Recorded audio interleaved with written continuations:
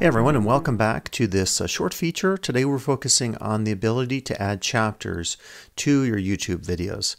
So adding chapters is actually a great and welcome feature that YouTube rolled out here in the spring to summer of 2020. So these were actually available in the past, and in the past what you would do is you would go into your video and either in the comment section under your video or in the description you would put an index with a title, and after that title you would have a time mark. So for example, 1:31 would mean that that section of the title would happen at the 1:31 minute of the video. So it was actually available in the past, but what is new about this is it applies it to the actual video itself in a scrubbing style, as we'll take a look at here. So what I'll do is I'll just go to one of my videos to show you what this looks like. And this particular video is my 1500th video, so thanks for watching, all of you. And ironically enough, it's on YouTube. So I'll show you this in a second, how you do it. But if we look at the video, this will give you a sense of what that scrolling looks like. I'll just pause the video, and you can see that this one has quite a few chapter indices. And in the old days, this was all we had. So viewers would have to go through this list and click on, if I wanted YouTube algorithms, I would click on 530, and then YouTube automatically goes to that section of the video. From what I can tell, it's using the same detection engine in terms of looking at metadata. So in the past, it would go into your description or comments, and anytime it saw the time delineated, it knew to add that, to populate that for your video with that link given. So it's actually been a part of YouTube for some time, but what makes it nicer now is that you can scrub through the video. And as you're watching it, what you'll notice here is that as you're moving along, you can see that the length of that particular index is indicated in the video. Some are shorter, some are longer, and you can tell that by how long each of the bars is. And then as I'm scrubbing across here, I'm getting the text. And so if I want to do the uploading videos section, get to that index, I click right now, and it takes me to that point. And so I think it's really handy because it's just going to give your viewers an easier opportunity to go through the video scrubbing style and to find the content that they want. For a lot of the training videos that I do for faculty and staff, people want to be able to jump to a specific point in a video, and this makes it so much easier than having to go to the bottom, to the comments, or the description. This way you can fully interact with the video in real time and scrub through it and find the place that you want to be at. Now, one thing to note is I read today that YouTube plans to roll this out on mobile devices. So supposedly what will happen is when you go to your phone and you choose a YouTube video, there'll be a haptic indication. So as you're going to a new chapter index, because the screen is so much smaller and it'd be really hard to scroll and do what we're doing on our desktop, you'll feel a little feedback from your screen, that haptic touch feedback that is common to a lot of apps. I tried it today, it didn't work. I'm recording this in late July of 2020, so maybe they're still getting that out. And just refer to the web and information about mobile devices and YouTube index features. A couple other things to point out just in terms of rules or things to remember if you're doing this. One is the very first index that you set up has to be 0:00. So it has to be right at the beginning of the video.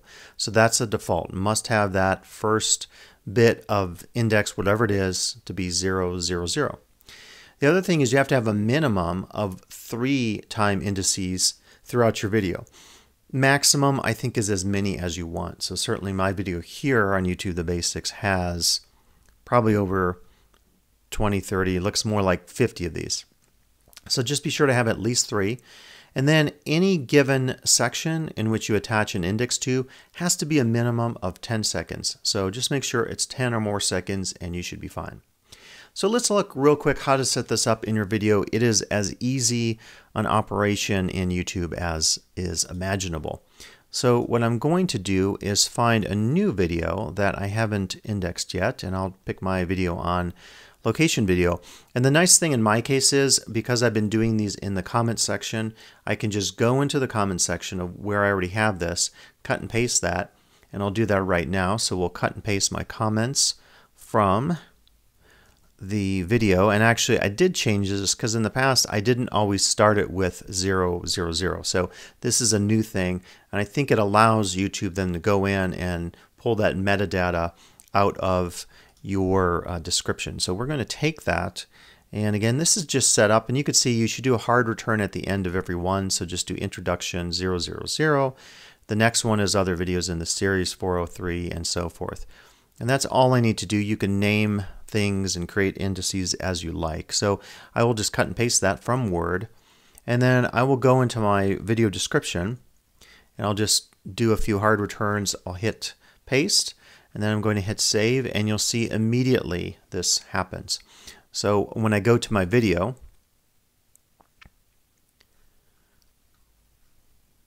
just hit pause there before I play it.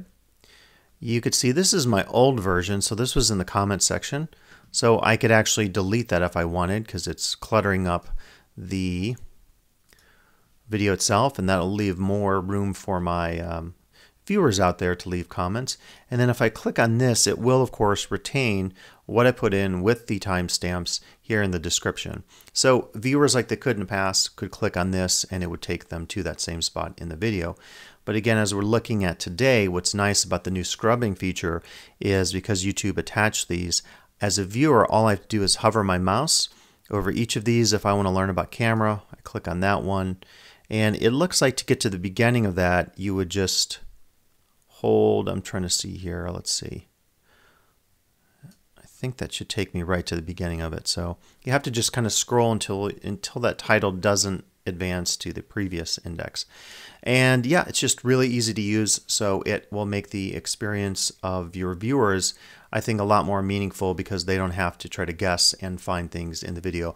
And the other thing is, I think that's important to remember as a good practice for your viewers is, as a YouTube creator out there, it's a really good idea if you have a long video to definitely do an index. If you have a short one that just covers one topic like this one, my personal opinion is you wouldn't need that because it wouldn't make sense to put it into chapter indices. It's kind of like a book, so when you go to the next chapter, it's a little bit of organization for your reader.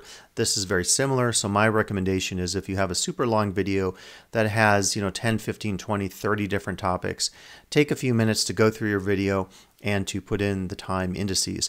What I like to do is when I'm doing my final edit in Final Cut Pro of a video, I'll go through, have a Word document open, and anytime I get to a new topic, I'll type the short description of that, and then I'll put the time index from Final Cut Pro, because as long as I don't do any changes to that video, once I render it into compressor, upload it to YouTube, all those are going to be super accurate in terms of my timestamps. So it's one recommendation I would offer to you.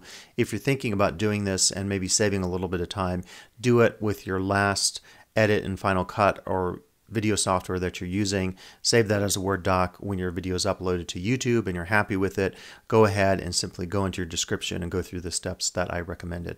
So good luck to all the YouTube creators out there. Continue to make great videos. And now with the new chapter index feature in YouTube, I think it'll be a lot easier for your viewers to interact with your channel. So good luck, and I'll be back with future videos here on my YouTube channel.